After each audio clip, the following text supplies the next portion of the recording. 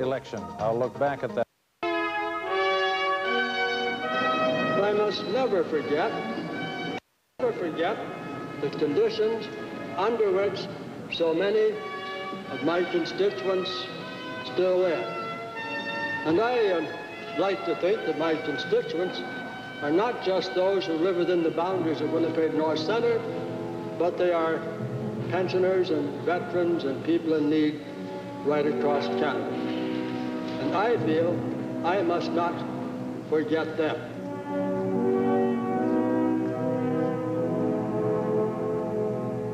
Stanley Knowles never forgot his constituents. For 38 years as an opposition member of Parliament, he fought persistently to improve the lives of the poor and the elderly. Knowles nagged and prodded and shamed every government since Mackenzie King's, until such programs as the Old Age Pension Plan and Medicare were enacted. In 1984, Knowles announced that because of his health, he would not seek re-election. Right Honorable the Prime Minister, it gives me great pleasure, Mr. Speaker, to move that this House, desiring to record its deep appreciation of the distinguished and faithful service to Parliament and to Canada of the Honorable Stanley Knowles, PC, BA, BD, LLD, designate him, effective upon his retirement from his membership in this House, an honorary officer of the House of Commons with an entree to the chamber and a seat at the table.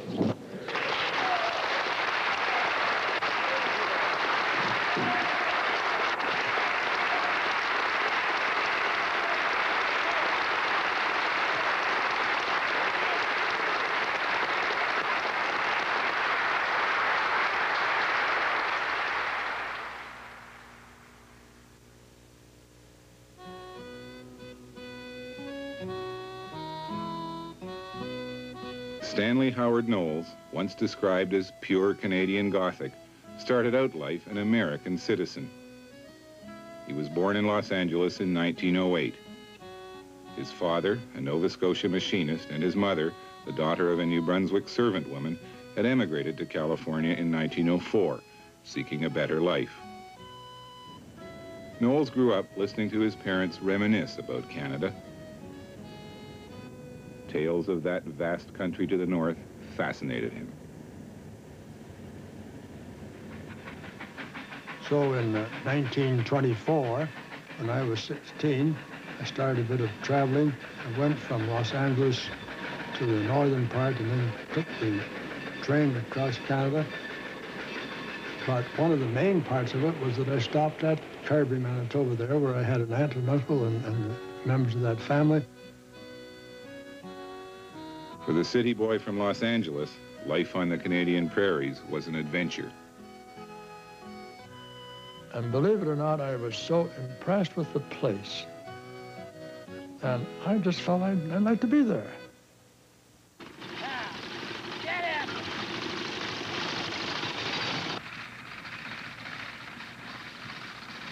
Knowles decided to remain in Canada. In September 1927, he enrolled at Brandon College, a small Baptist institution located nearby. His ties with his alma mater have continued over the years. I hope I've got this the right way for you. He has been Chancellor of Brandon since 1970.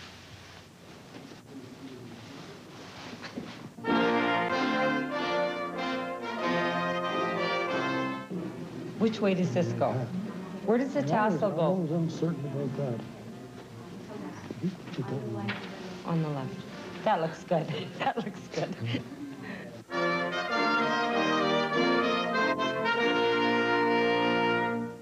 To all of you, I say this is a very happy experience that we're doing here tonight, and I wish you the very best.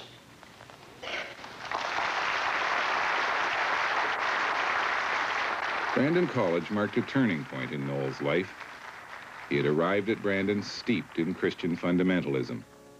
Both he and his younger brother had been raised in a Methodist home. The church was at the center of the family's social life. He had a missionary aunt in India, and Knowles seriously considered a similar vocation.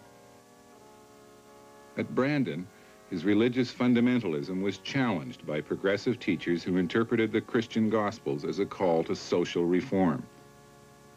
A fellow classmate was the late Tommy Douglas, former leader of the New Democratic Party.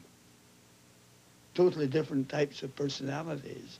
I'm sure he thought I was pretty light-headed and spent too much time having fun and making jokes. And I tend to think he was getting to be a bit stodgy for a student. But the fact is that we had great liking and admiration for each other. Brandon College made a great contribution to Stanley's life because being a small college, it had to be able to do everything. Stanley Knowles, the academic, soon found himself pressed into a production of Daddy Longlegs in the role of the butler.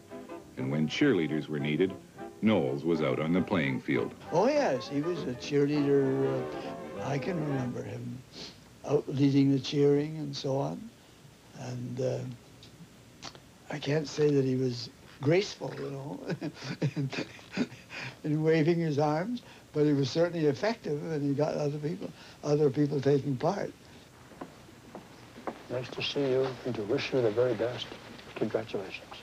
By the end of that 3-year experience of being in Brandon College, my religious approach to change from the fundamentalist type to a modern approach and to a concern about social conditions.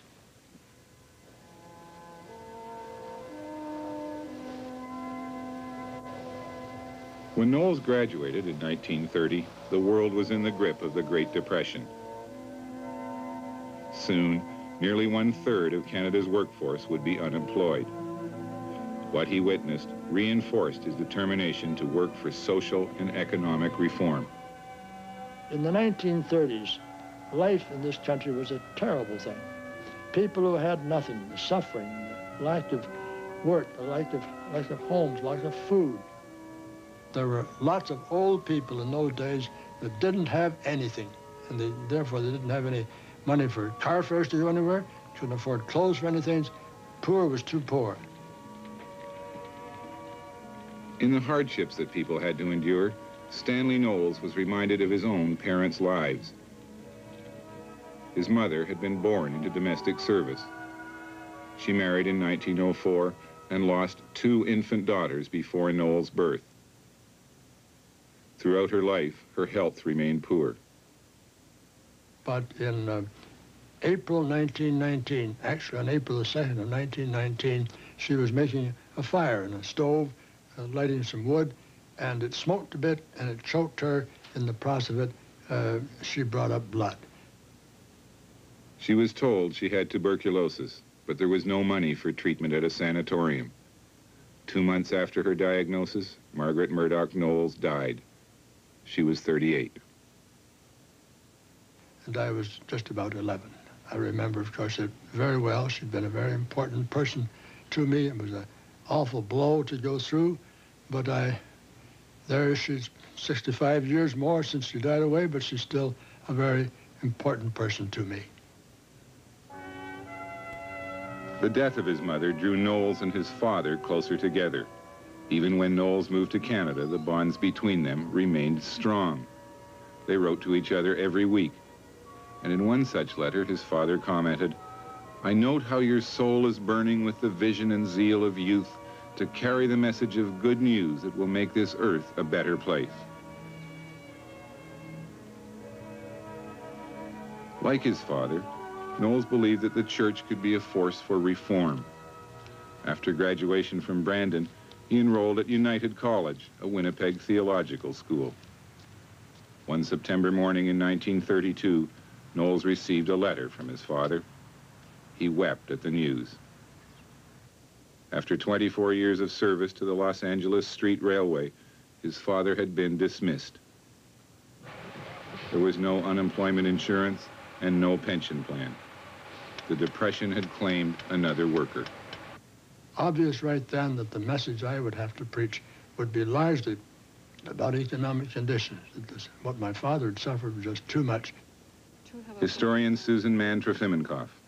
And that seems to be the thing that kept him going, that everywhere he went in Canada, he would see people that were like his mother and like his father, and he simply wanted to improve their conditions.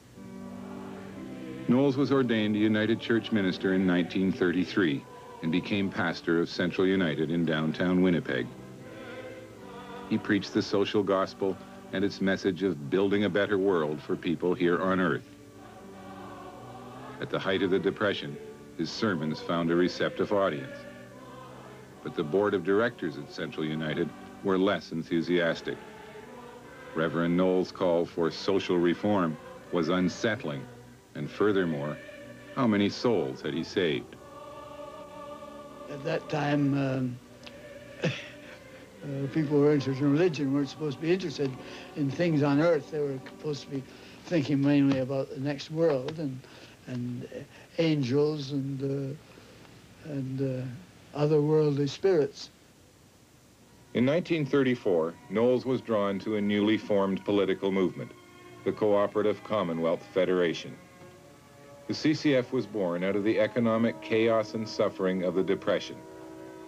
In 1933, various dissident groups assembled in Regina with a common desire to reform the system. For them, capitalism had failed. Only democratic socialism would bring prosperity and justice. The merger of these diverse groups was brought about in large measure by one man, J.S. Woodsworth, a former Methodist minister and a member of Parliament for Winnipeg North Centre. He became the CCF's first leader. When Stanley indicated by 35 that he thought politics rather than the church was his way of doing good for humanity, Woodsworth encouraged him. Knowles resigned as minister of Central United and became the CCF candidate to contest the federal riding of Winnipeg South Centre. And I sent that word by letter out to my father down in California, and he was so excited and so pleased that he telephoned me about that to say how pleased he was. And he, of course, was sure that I was going to win. I thought so too, you know. And he'd had some illness, but he had hoped that he would be well enough that he'd come back to Ottawa after the election to see me when I take my seat down there. None of this was to happen. Knowles learned that his father was dying of cancer. In mid-campaign, he flew to Los Angeles to see him. It was to be their last meeting. On October 3rd, he received word that his father had died. 11 days later, Stanley Knowles lost his first election. He was 27 years old. After his defeat, he found work as a minister at a mission located in one of Winnipeg's poorer neighborhoods. Were you around here when I was? You're not old enough no. for that, good heavens. No, I guess not. That's right. After all, it was when I came here in 1935. After that, that's 50 years ago. My goodness gracious. I wasn't even born yet. That's right. Yeah. We worked at that place. Don't use it at all for anything, eh? No. It's been closed down for quite a while. While at McLean Mission, Knowles met and married Vida Cruikshank, a deaconess and social worker at the mission. They had 2 children, David and Margaret. Vida Cruikshank Knowles died in 1978. Her surviving sister, Donna Patton, recalls her first encounter with Stanley Knowles. He was a surprise, all right. He was lanky and thin and delighted with himself. He came in very happily and stood with his hat on and his rubbers still on, much to the family's horror, and proceeded to act as though we should all be delighted to see him. That he had no doubts that he was going to be welcomed. And I think we felt he was a bit ungilded. He was definitely a diamond in the rough, if he was a diamond at all. I think they appreciated one another's values. I remember her telling me that he was an idealist. She certainly was. In 1941, CCF leader J.S. Woodsworth left Ottawa for Vancouver. He stopped briefly in Winnipeg to confer with party associates. He was frail and ill, having suffered 2 debilitating strokes within the year. It was Stanley Knowles' last encounter with his political mentor. On March 21st, 1942, Wordsworth died. A by-election to fill his seat of Winnipeg North Centre was announced for November. The official CCF candidate would be Stanley Knowles. In the Manitoba Commonwealth, Mrs. Wordsworth wrote, "Knowles is the man my husband hoped to see chosen, as he believed Stanley well prepared to carry on his work." That was a tremendous day, that election, November the 30th, 1942. We'd worked very hard at it, had a tremendous campaign. We're hopeful we're going to win. I went back to the committee room where the word would come in. And as I walked into the door, my wife came to the front door, greeting me with excited, to telling me that 10 polls had come in and we'd won all 10 of them. So for Stanley Knowles, or for anybody, any of us, to follow in Wordsworth's footsteps and run for Wordsworth's constituency, and to get elected to sit in Parliament in Wordsworth's seat, you know, that was like getting elected to be a part of the kingdom of God.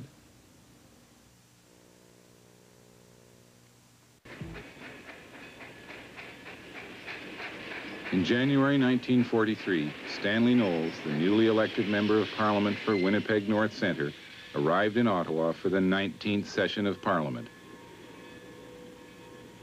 And of course, he's not political journalist Charles Lynch. I remember him, we were all younger then, but he was never young. Stanley Knowles was never young. He was 60 years old when he was 20 years old. I think he loved the place from the minute he set foot in it. On February 3rd, 1943, Knowles rose in the Commons to deliver his maiden speech. Referring to his carefully prepared text, he paid homage to J.S. Wordsworth and promised to continue his fight for social justice. Then came the Speaker's reprimand. The honorable member cannot be expected to be familiar with the rule which forbids the reading of speeches. I hope no other member will take this as a precedent. No, I didn't say anything to him. I just said to my friends, well, that settles that. I'll never do that again. Little did the Speaker realize what he had done. Stanley Knowles set out to become Parliament's procedural expert. This is a guy who lived by fine print. He was the terror of successive speakers because they could never be sure that he wasn't going to have the precedent or the special reference that would make them look silly. Some of my colleagues and members of other parties as well came to me and asked how long those bells were going to ring. And I said, it's until the whips come in. And a couple of members picked up the rule book and said, Stanley, where's the standing order? Oh, I said, it's not in the standing orders. It's not there at all. It's in the citations. It's part of the tradition, part of the practices. Knowles' attention to the traditions and practices of the House was not some fussy concern for custom. And yet, Mr. Speaker, opposition members in particular needed to master the complexities of parliamentary procedure if they wanted their voices to be effectively heard. Interest rates for things that we've done to meet the needs of the people we represent. Stanley Knowles was seldom silent.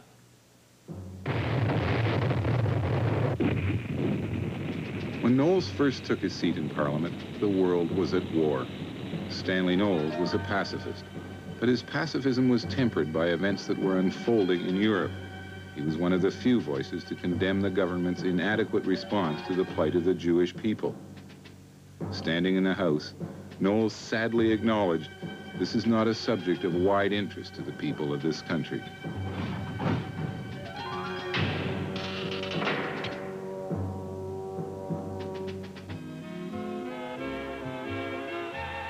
With victory over Germany and Japan, the Allies looked to the long-term goal of maintaining world peace. Planning for the First General Assembly of the United Nations took place in London in 1945. Knowles was asked to attend. On a cool autumn morning, the Canadian delegation boarded a converted bomber in Montreal for the long and exhausting flight to England. This would be the first of many trips abroad for Knowles. Over the years, he would travel extensively to meet with fellow parliamentarians and labor leaders.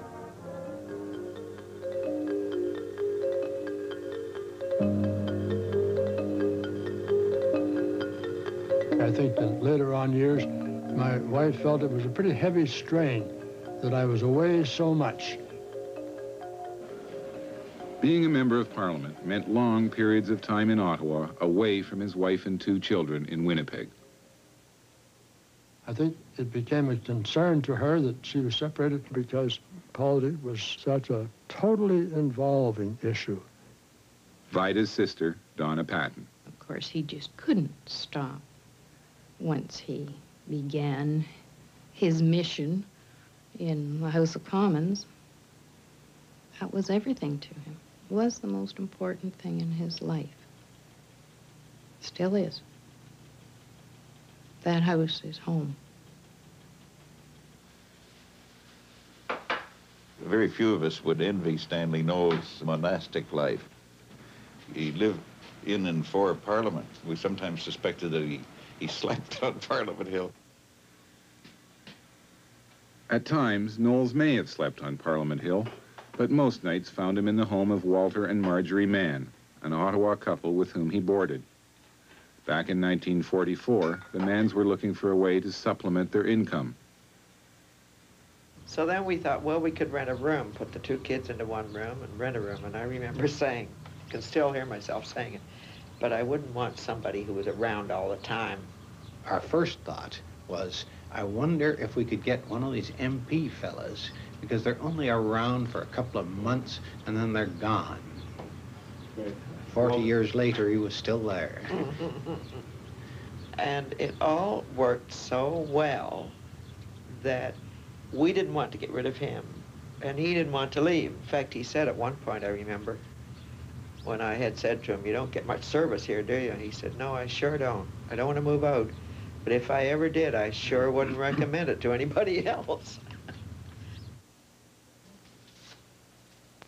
Like all effective parliamentarians, Stanley Knowles' concerns are wide-ranging. It takes 5 pages of small print in the 1980 to 83 Index of Commons debates to list all the items he raised, ranging alphabetically from acid rain pollution to a young offenders bill. Pension that she was hoping her mother could receive. But most of all, spurred by the memory of his father's fate during the Depression, Knowles argued for better pensions. When Knowles came to Ottawa in 1943, there had been no change in old age pensions since their introduction 16 years earlier. Old people had to prove they were destitute before receiving a monthly pension of $20. Government officials probed into people's lives. They examined their bank accounts and assessed the value of their household belongings. The plan was meager and degrading.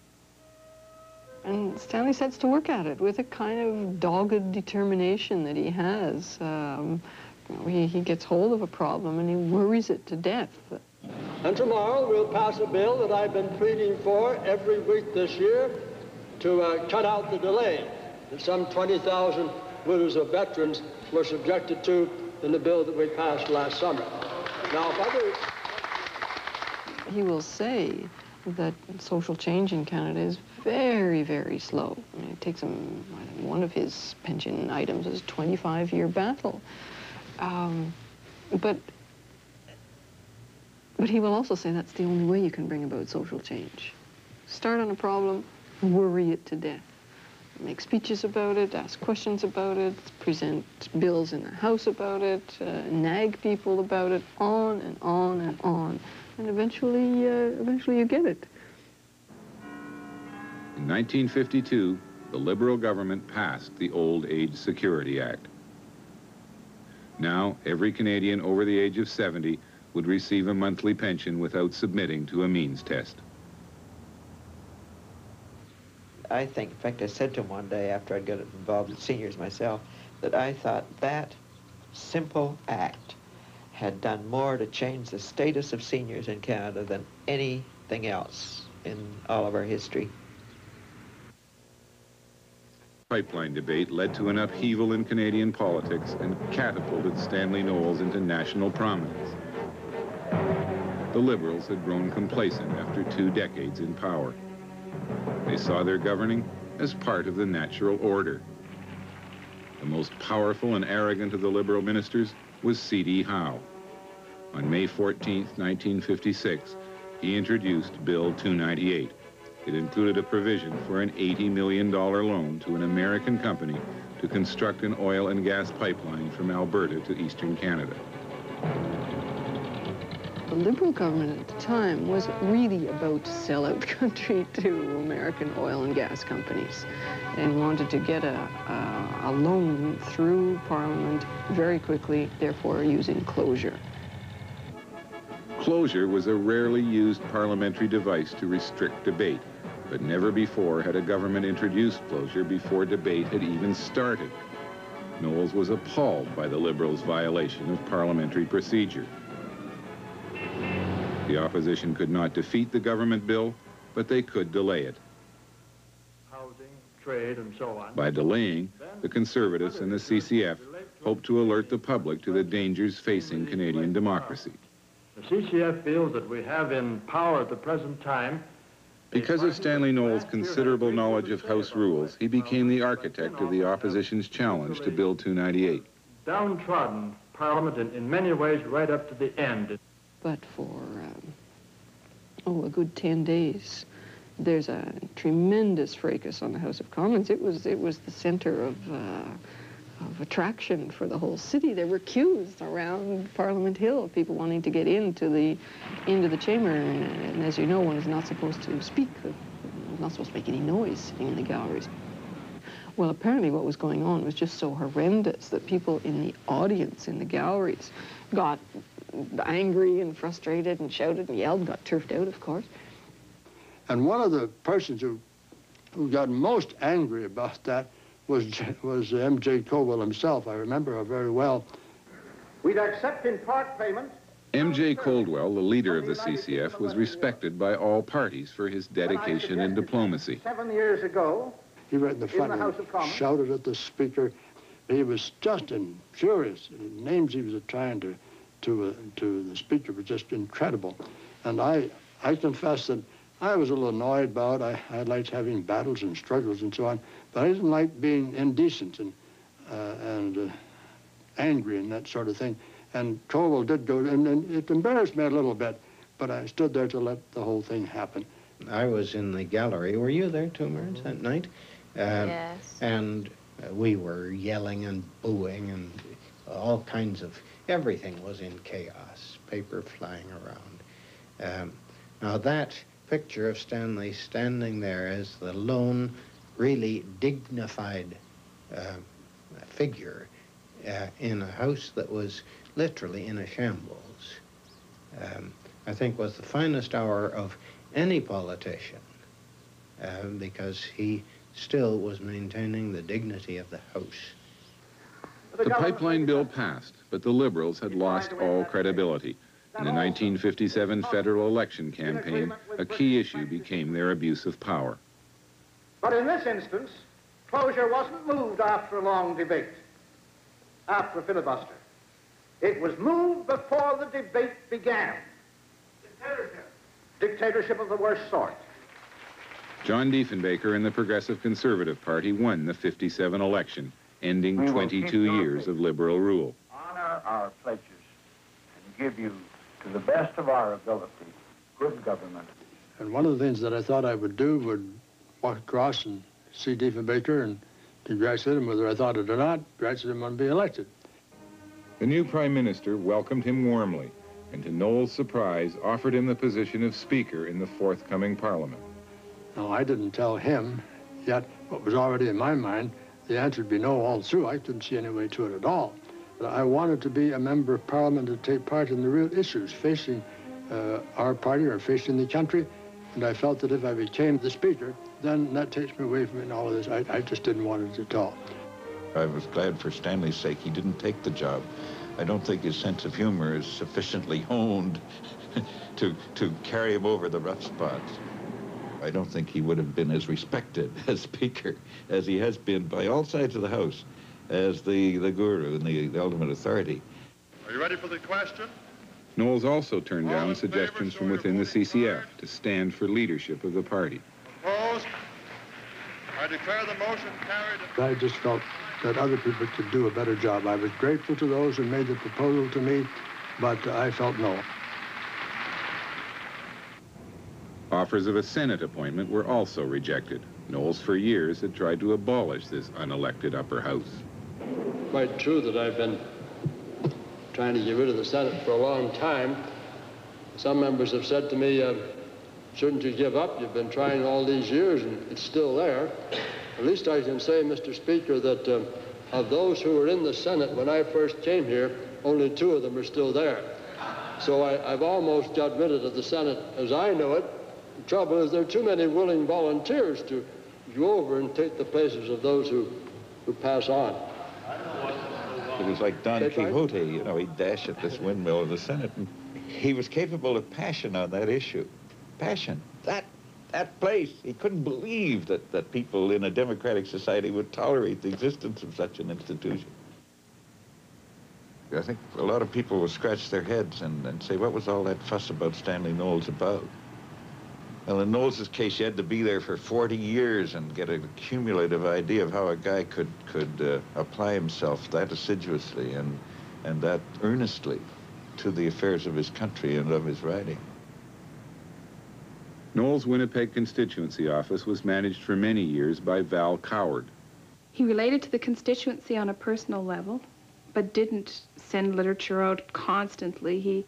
He didn't do or play the games politicians do. He didn't promise anything he couldn't deliver when Stanley was in.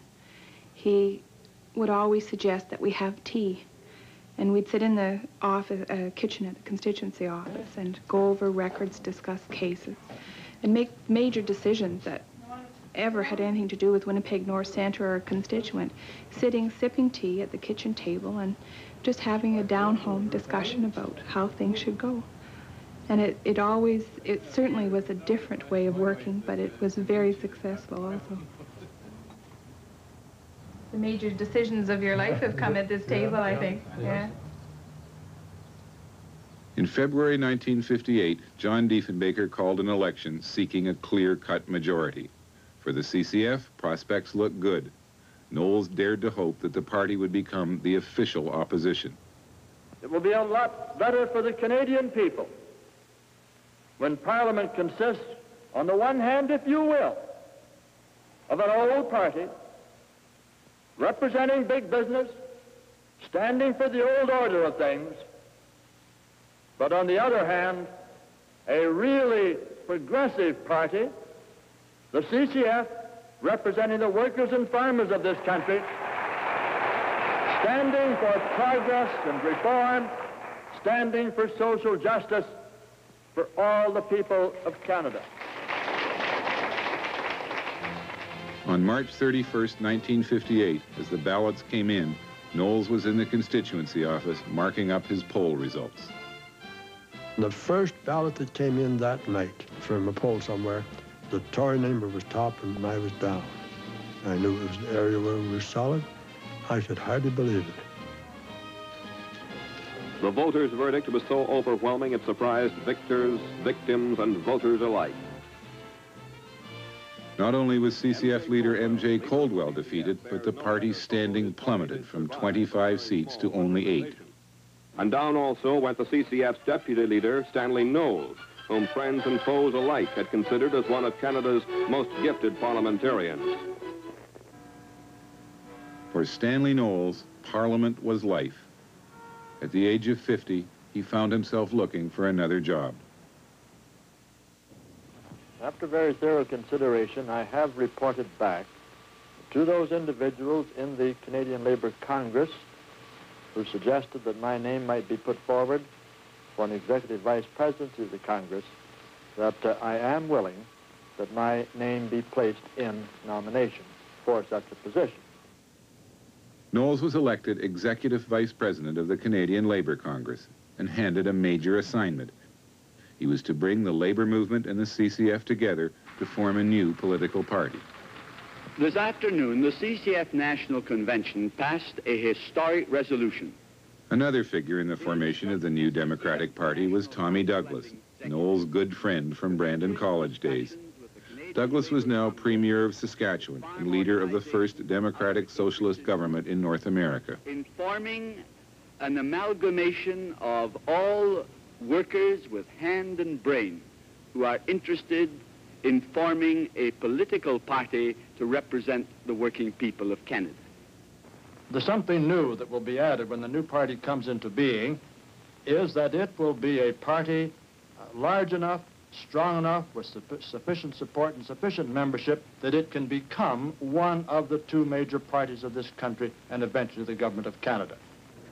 We had the events here, of course.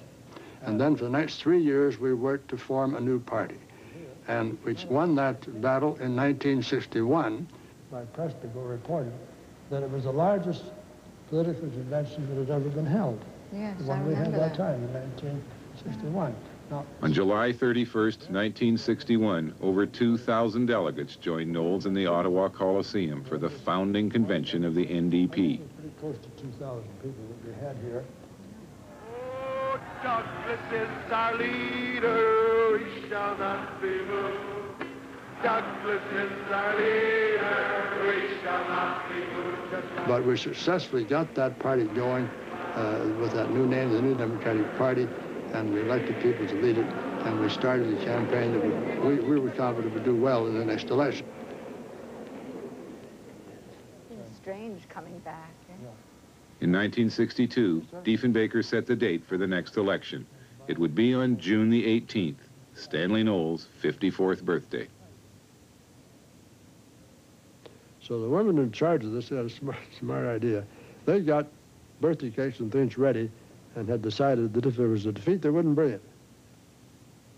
But I wanted handily. So sure enough, and the next thing over, they produced these birthday cakes, and we celebrated right there. Knowles was back in Parliament. His 4-year exile was over. But the NDP had failed to make the breakthrough he had hoped for. The party had won only 19 seats. Over the years, regardless of the NDP's fortunes, the voters of Winnipeg North Centre continued to return Knowles to the Commons.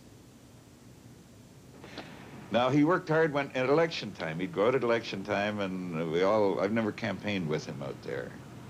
But we all know about his early mornings and greeting the people at the bus stops and at the plant gates and all this sort of thing. And it just worked and worked and worked and worked.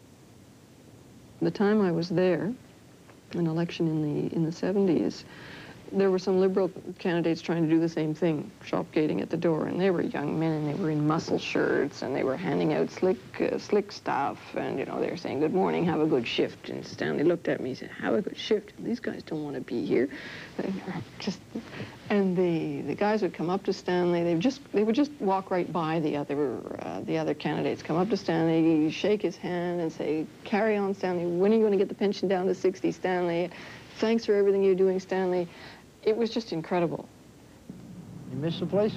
Oh, I miss it terribly. Yeah, I imagine, eh? You know, I used to come to this gate 50 years ago. There was one place where we could get a crowd outside for lunch sometimes and make speeches outside. What about the old age pensioners?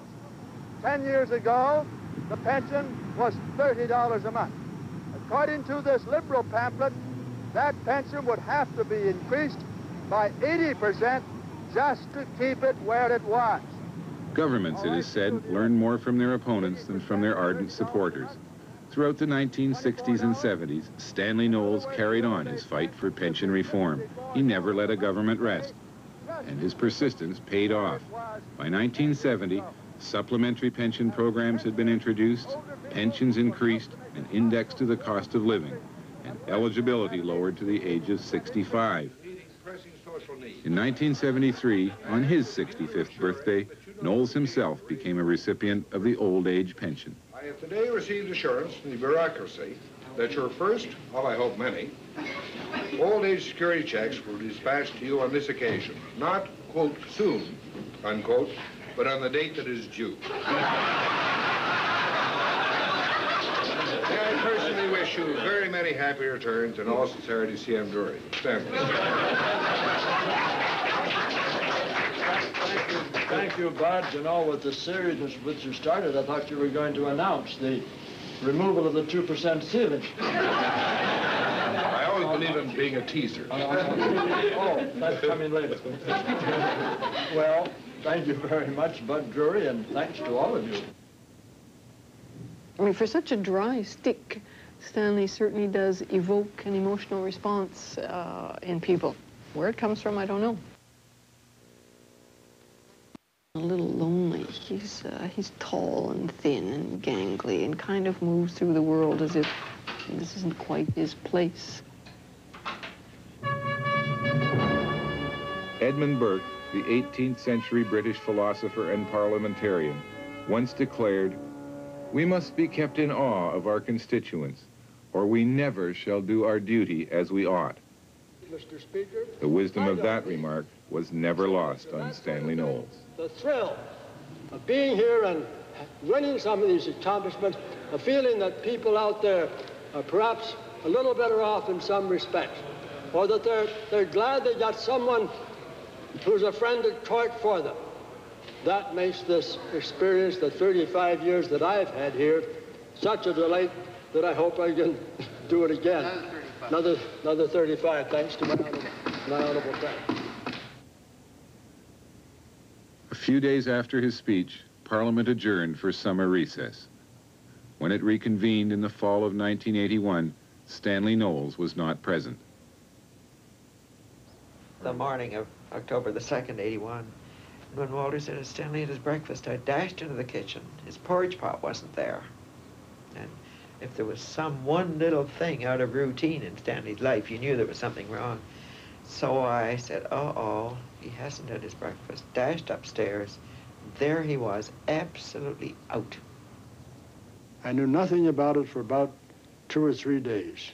About the third day afterwards, I realized I was lying in a bed in a hospital room, and I wondered what it was all about. Knowles had suffered a massive cerebral hemorrhage. An operation saved his life, but the stroke had left him severely impaired. Well, some months later, weeks later, when he was in the rehab, and we were invited to see his first speech therapy session, that we realized, he didn't know we were watching, of course, one-way glass, that we realized, A, he couldn't read a word, and B, couldn't understand a word she was saying to him. Knowles will be 74 in June. He was operated on last fall for a blood clot in his brain. He's been taking therapy since then and now feels ready to leave hospital. How are you feeling? What am I doing? Yeah. A lot better than I was when I came here. I remember taking Stanley up to the house one of the first times after the stroke. Now, he was, I'm sure, concerned about his appearance and so on. He was huddled in the car and I thought quite depressed. I let him out. This was at the back door. A route that I was quite unfamiliar with, but he instantly recognized it. He straightened right up. He saluted the guard. He magnificently waved me on and led the way through all that tunneled maze. Was instantly in control, knew everything was happening.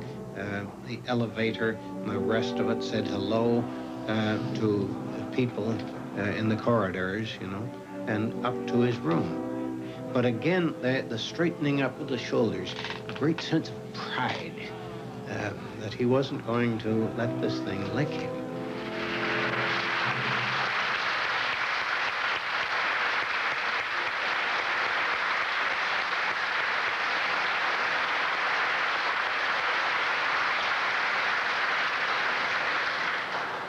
I believe the House has said it all. I do want to wish the Honourable Member for Winnipeg North Centre a warmest welcome and tell him how much we all love him.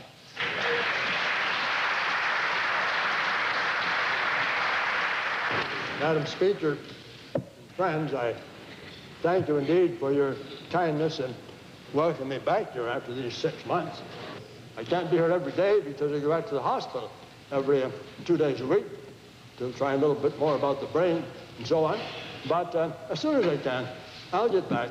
And it means a great deal to me to have the kind of reception you've given me today. Thank you.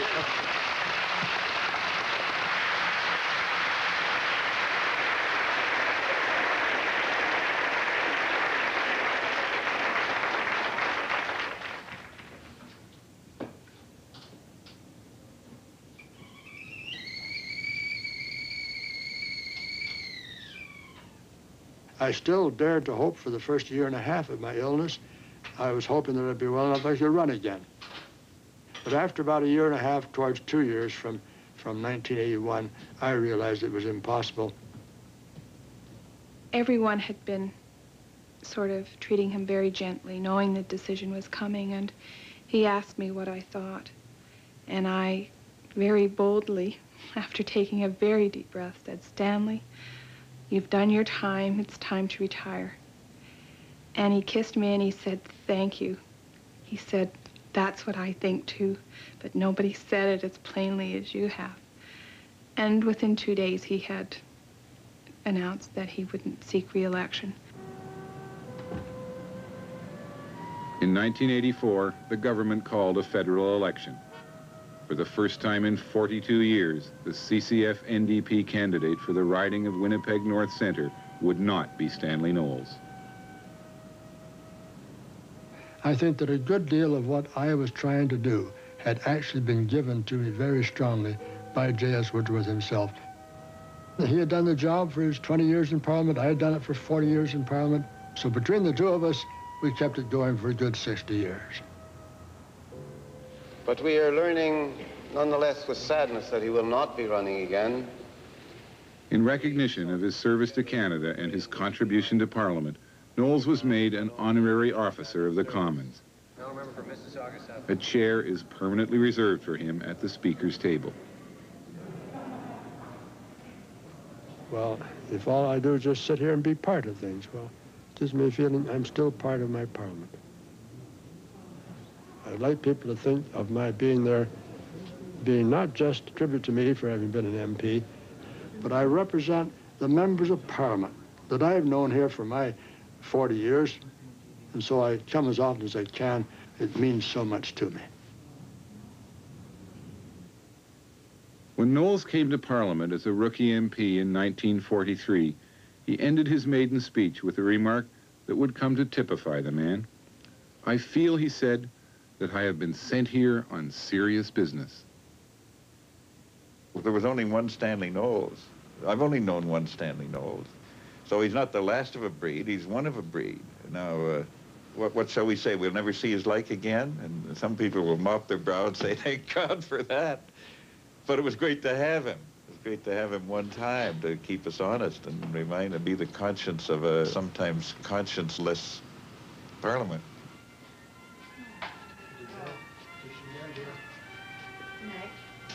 See you tomorrow. See you.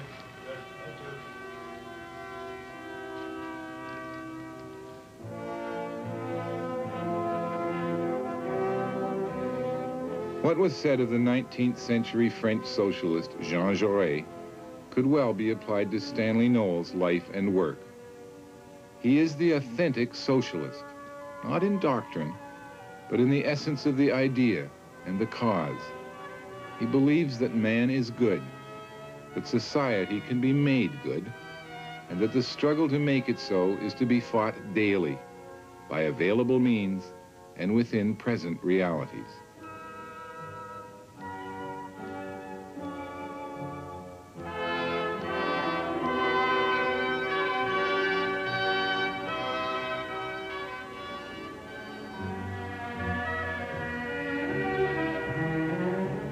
Those experts on being single, Sarah and Roz, decide it's time Helen got back into circulation. They're going to show her all that's new in dating. After all, it's been 25 years. Sarah, tonight at 9:30, 11 in Newfoundland on most CBC stations.